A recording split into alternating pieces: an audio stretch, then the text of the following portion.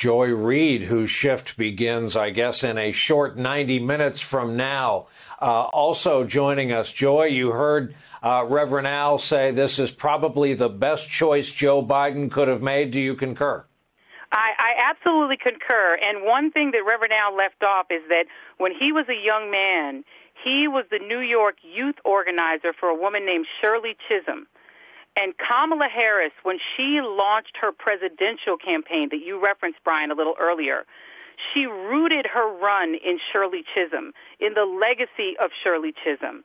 And I have to tell you that for Joe Biden to choose her, to choose to embrace that legacy at a time when African Americans are questioning whether or not our counterparts in other parts of this country will fully accept our citizenship, is the greatest affirmation to the power of black women, to the tenacity of black women, to the legacy of black women as carrying the Democratic Party on our backs for generations. It's a legacy that Shirley Chisholm began in 1972. And for Joe Biden to make this choice, and to make it after all the backbiting that we heard, that, oh, my God, she challenged him on race. He showed himself to be a big man, a big enough man to say that I want the person that challenges me. I want the person that forces me to be better. I want the person that questions me on matters of race, because that's why she's there. I want the woman that people say is too ambitious, wants to be too powerful, has a future. I want that, to embrace that. I'm proud of Joe Biden, I have to say, as a man of his generation, to be the anti-Trump today. To be the anti-Trump and to affirm black women in this way on this day with the president that's in there now, this could not be a better selection. He's taken us back to the start. She was always the most logical choice. He did a lot of searching, he did a lot of research, and he came right back to where he really should have always been. I think this is a great day for this country. Joy, is there anyone whose reaction you're curious about or waiting to hear as we go on into the evening? Anyone who you're worried about embracing this choice?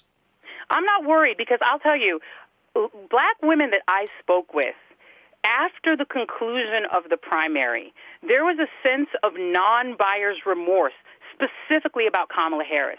I can't tell you, Brian, how many black women said to me, you know what, looking back on it, I wish that I'd gotten information for her. You know what, looking at it, the fact that in the end, mainly black people said, you know what, let's choose this white guy, right, this older white guy, said, darn it, we missed an opportunity. And I think there's so many black women, her, the sororities, the organizations that all literally could have really gotten information for her. I heard a lot of non-buyer's remorse. And so I think that black women in particular, that women in general are ready to get information for this woman.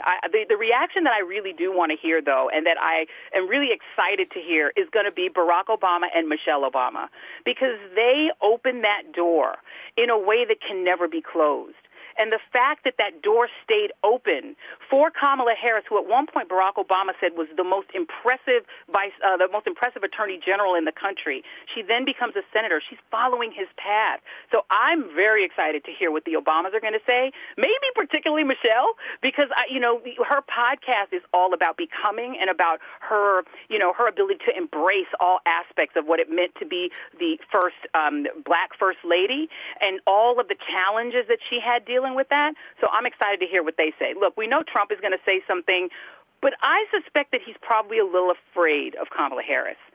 I don't think he'll know what to do about her. What name is he going to call her? Because any name you try, that's going to resonate with black people, and Kanye West running third party won't fix it. There's nothing he can say about her. Anyone who wants to detract her based on anything is going to face a wall of black women like they've never seen. Biden just ensured that he will have maximum turnout from African Americans. He just ensured that today. So I'm not really worried about her. And I think women in general are ready. Women's organizations are all ready to mount up and defend her all the way to the finish line. And, Joy, let's talk about two more constituencies who are likely having a big time of it right now. The community of Howard University Bison scattered all over the country, and the AKA sorority sisters. Yeah, I think all the journalists who aren't sure what a ski-wee is, get to know it, because you're going to see a lot of the sororities. I think the whole Divine Nine. Look, if you're in a black fraternity or sorority, and remember, one of the sister sororities, the Deltas, actually protested during the fight for suffrage because they were not allowed to march with the white women who were fighting for white women's suffrage. And so the sororities and the fraternities in this country go back 100 years.